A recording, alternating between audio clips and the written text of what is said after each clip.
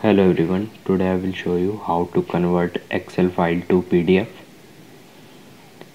I have this Excel file, I will convert this to PDF. It's very simple. Just press Ctrl P, then you will be redirected to here. Here you have to select the printer, Microsoft Print to PDF.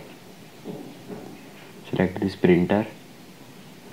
You can see the preview, or you can change the orientation of page to landscape or portrait. After that, click on print. Now you have to choose the folder where to save and give this file a name.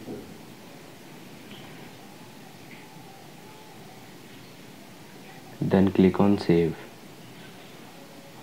Now the file is saved.